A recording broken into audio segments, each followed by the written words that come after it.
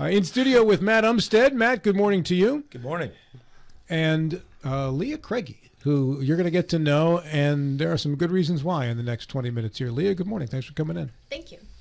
Tell me about the mural project that's happening and soon to be unveiled in Martinsburg. Yes, one of the initiatives of the 250th Commemoration Steering Committee. That committee was formed for the celebration of Berkeley County's 250th birthday back in 2021, was to establish a mural, a public art project, and we decided to do a celebration of Berkeley County history in the presentation of the public art project. Mm-hmm. And how did you find this lady? Well, I was a coworker actually at my job at Berkeley County Government. Said, you know, there's this alum of Martinsburg High School that's a dear friend of mine, and she is a great artist. She actually works in the Washington D.C. area. Subsequently found out she was the 2022 Cherry Blossom Festival artist in Washington, and had done a number of other projects, but she never had the opportunity to come back to her hometown where she grew up and went to school, and obviously went off to Shepherd at some point later on, and never had the opportunity to do a project here. And so the committee, after interviewing her and looking at her work, basically had a slam dunk decision. Absolutely, let's bring Leah back for this. So that's great. Love to hear when the local kid comes back after they've done well elsewhere, huh? Leah, congratulations. Yes. Yeah, I was very grateful for this. It's really nice to be able to do work at home. I've done a lot of public art projects, design jobs, and the Cherry Blossom Festival. I designed the whole festival in D.C. in 2022. That's a big undertaking. Yes, it was huge. I did all the merchandise. The poster actually won silver medal in the entire world. This is the first time I'm talking about this on air, I think. Nice. And that's of all festivals everywhere for 2022 and all concerts. My poster won silver medal at a big event. Congratulations. Yeah, so wow. It's nice to come home, though, and do something that's really deeply meaningful to me, and to be able to celebrate history that maybe some of us haven't heard about. Yeah, Dylan has the mural that will be unveiled soon. Go ahead and slide that over so everybody on Facebook and on TV 10 in Berkeley and Jefferson County watching at home can see the mural here. Tell me about these 7, I think there are, correct? Yes, there's 7 10-foot by 10-foot panels. They're made of ACM, which is aluminum composite material. And on that, I am hand painting 7 panels that represent the arts and 3 portraits of individuals from here. One of them, of course, hometown hero Vicki Bullitt. 2 of them, Hack Wilson, another hometown hero, and Garland Lorenzo Wilson, who is a jazz pianist that actually was born in Martinsburg and made his way in the 20s to Paris to play with the jazz greats. And he's amazing, and his music's beautiful. You can look it up. Mm-hmm. And that name was Garland Lorenzo Wilson. Yes. Yeah, yep. very good. Really amazing jazz. And what are some of the other ones? So the other ones, the first panel celebrates the arts. And in each panel, you'll see blue flowing through the bottom. That represents the Opequon, because the Opequon flows through the whole county. The very first panel is the arts, so we have the Apollo, and I took some creative license here with the Apollo marquee. So it's not the exact marquee that was there, but represents the Apollo. We have the Lenape tribe, so the natives that used to live here, their beadwork art is featured. Linedecker, who did the advertising, he was a famous illustrator, and he did the advertising for Interwoven, and a couple other artists as well. And then in each panel also you'll see representations of our state creatures, so in our state flowers. So we have the monarch in the first panel. The second panel we have the cardinal with Garland playing his jazz, and some cherry blossoms up in the corner. And the third panel represents agriculture of the area. I personally remember driving by the watercress fields, and I always wanted to go wade through the watercress fields. So because you're an artist. Yes, and that's like, yep, so it stuck with me. So I feature the watercress there, the apples, the peaches, the cherries, all over agriculture. Making me hungry, Leah. You're making me hungry. We've got cows. And then the center panel is Vicki Bullitt. I know she's very recognizable, and she's wonderful. Mm-hmm. And in the background behind her, you'll see the Boys and Girls Club and her shooting hoops to represent her beginnings here in Berkeley County and Martinsburg. You've got the rhododendron in that panel featured, and she's holding her gold medal. And then in the next panel, you will see the airport, so the airfield. And it represents today, the history of it, and the air shows. You'll have planes up in the sky representing the air shows, and Amelia Earhart's flying card, because they have that at the airport here, actually, in their case, in their history. And then we have Hack Wilson, the baseball player, and his one of his tickets, an actual ticket I researched. So this was months and months and months of research put into like Would have to be. one mural to make sure you get every detail correct, and you're representing people that you want to represent. As the artist, you always have to be thoughtful about who you're putting in your mural and what story it tells. So you'll see Hack there, and then the last panel, it is industry. So we have Musselman Apple, we have the Roundhouse, we have the Hannah's Distillery, and we have, what is the water wheel. So the first metal water wheel was actually built here in the world, was built here. Before that, they were wooden. My So goodness. we are innovative. Where is this hanging? This is going to hang on the back of the Sunfire and Hearth building off of, is it Water Street? Is it East Stephen and East Water. Stephen and Water. So it will be on the back of there. The Roach Oil family, they've been great, and they let us use their building to hang this monumental, I believe monumental, mural for Yes. Berkeley County. I just think it's really, really important, and public art is for everyone, so it's accessible to everyone. Anyone can visit it. The trail is now going behind it, so you can go bike on over or walk over and check out the mural. Yeah. And when will this be unveiled? So the unveiling is June 27th at 1 o'clock, I believe, and there'll be hopefully some food trucks, and come have a party with us and Now, is this celebrate the art. is this an artist rendering, or is this actually hanging right now? This is the rendering. So right now, I was lucky, and Matt helped me out, and I get to paint in the blacksmith studio of the Roundhouse with the ghost. The shop. No. The blacksmith The shop. Okay. The shop. She turned it into a studio. Yeah, it's the coolest studio I've ever had. So I'd say. I get to use that as my studio and paint. Yeah, it's wonderful. John?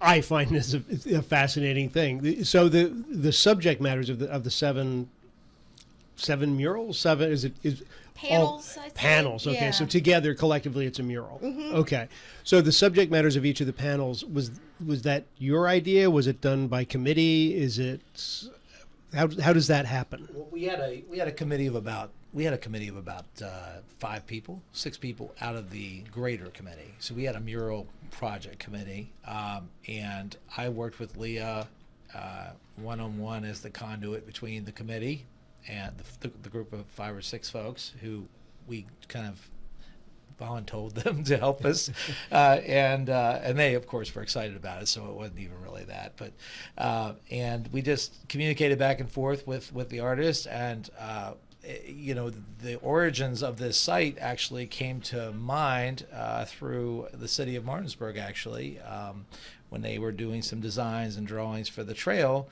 They kind of projected the idea, the concept of having a mural on the back of this building, and they actually presented in their concept, I don't know if it was CEC, maybe their consulting engineer for that project or not, but they had a multi-panel mural kind of concept presented in their drawings for the trail, and we just simply said, sure, we like that idea, and let's pursue that concept, and of course Leah was all on board with that, and then we kind of gradually came to this idea of doing a combination of thematic panels, 4 of them, with 4 different areas, 4 different topics, subject matters, and then 3 profile, 3 individuals. And those 3 individuals, selecting those, I'll just go down that road a little bit.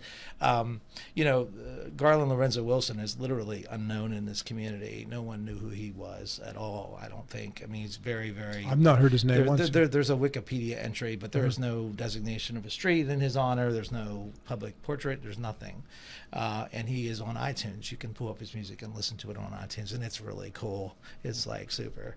And he played all over in Europe and New York City, and was fairly famous for being a pioneer in jazz piano, and so he was virtually unknown. And what Leah said, the part of the initiative was to spotlight people who don't necessarily have as much recognition in the history, heritage, tourism world of the community. And Hack Wilson's out there. He has a street named after him, but again, not really much else. He is buried in Martinsburg, but who goes to a cemetery to see a stone? Not very often do you have that. So, and then the other individual, Vicki Bullitt, again, she has a street named after her. But how many gold medalists do you have in the community? Any community, anywhere really, especially the size of Martinsburg. So, and she obviously reached the pinnacle of her, of any career in basketball. She accomplished everything you could possibly accomplish, and truly has been a role model in the community. So, a great story to tell. And so, one of the efforts obviously was to spotlight some of those lesser-known stories, and also, hopefully, really, this is just the beginning. We really want to we hope this really creates a tidal wave of other public projects, other public art projects.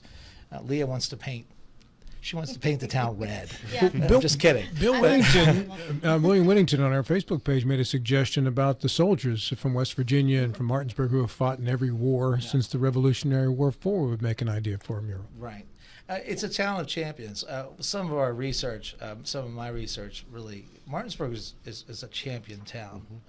They were so happy about winning the Blue Ridge League championship one year back, it was maybe the league before it became the Blue Ridge League. They renamed the team the Martinsburg Champions, and so I mean they've been winning. Martinsburg has been winning. And Berkeley County's been winning, and at the lead of innovation, technology, innovation, art, sports for decades. And the socks, I mean, nowhere else do they produce more men's socks in the world than Martinsburg. I mean, and we're featuring that as she described. So this is a celebration not only of what's the title again? Remind me. Roots and Horizons, celebrating Berkeley County's journey. Right, Yep. and it's really a celebration of leadership and being on the cusp and the forefront of so many things. I'm having a hard time. I'm sorry. I'm having a hard time pulling this location up in my head. Is this something we can see when it's up casually as we drive by, or is it a location we have to go to in order to see it? It's trail oriented. Okay. So if you walk the Frog Hollow Trail, it's Okay. It'll literally smack you in the face. Well, it looks like it's hard kind to of. ignore. Right. It's Coming down, if you're going west on Stevens Street from P.O. Faulkner Park toward downtown, it'll smack you right there. Okay. You won't miss it. sorry, Bill. Yeah, no, not fine.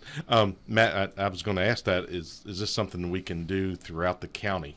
I know the commission's behind this, and I'm glad that they are, but I think this is incredible. I'm just listening to this, and I'm like thinking, Leah, how do you come up with every little intricate part that you did, and you classify as being monumental? Mm-hmm. Seven panels.